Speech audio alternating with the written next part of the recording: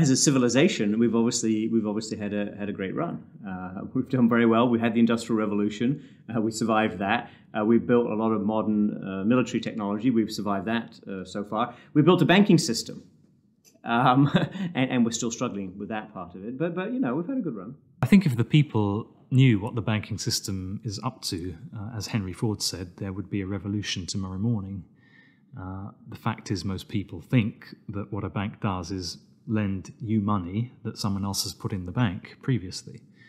But what a bank actually does, what a commercial bank does, is to create money from nothing and then lend it to you at interest. If I do that, if I manufacture money in my own home, it's called counterfeiting. If an accountant creates money out of nothing in the company accounts, it's called cooking the books. But if a bank does it, it's perfectly legal. And so long as you allow fraud to be legalized, then all kinds of problems are going to pop up in the economic system, which you can't do anything about. Private banks create money out of nothing and lend it at interest. Now, that sounds absurd. When I teach sophomores, about money in banking and how banks, they never believe it. And so you have to go through it again and again. Yes, banks really do create money. They really do. Here's how it happens. And it's absurd, and they're right to doubt that could possibly be what's really going on. But it is. Now, if the banking lobby is very strong, they're going to say, well, we don't want to change this system. We're making so much money out of it. What we have to do is, A, try and convince the people that it's their fault, that their wage claims are too high, and that's why we're having lots of inflation, or people are speculating on housing, and that's why house prices are going up. What they're not going to say is that this is happening because banks are creating money out of nothing and pumping it into the system, and that's why prices are going up. But how is it that we've ended up with a system in which banks have the power to create money?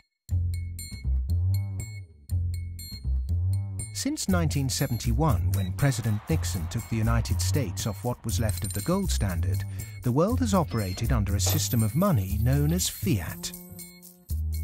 The dollar, the pound, the euro are all government fiat currencies. Fiat is a Latin word meaning let it be so.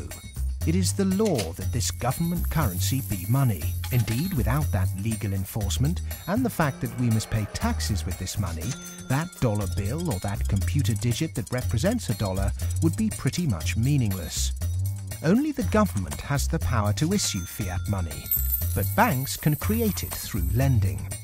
Over the last 40 years, since this system of fiat money became the global norm, the supply of money has grown exponentially.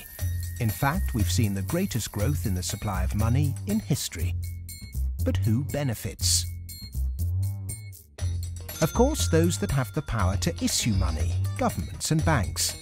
Then, those companies and individuals that get this money early.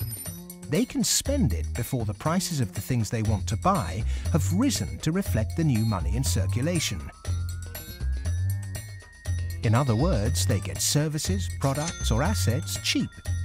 But prices soon rise, so holders of assets such as houses or shares will then see gains without there necessarily being any improvements to the company or house in question. Often this can lead to speculative bubbles. But what about those at the bottom of the pyramid? Those on fixed wages or incomes, those who live in remote areas, or those with savings? By the time this newly created money has filtered down to them, the prices of the things they want to buy have increased. Their savings buy them less, however, and their wages remain largely unchanged. In some cases, they have to take on debt just to be able to afford the things they were previously able to buy, which means they have to go back to the banks. In reality, this process of creating money only redistributes wealth from the bottom to the top of the pyramid. And thus that ever-increasing gulf between rich and poor gets bigger and bigger and bigger. Of the money in the world today, 97% of it is debt.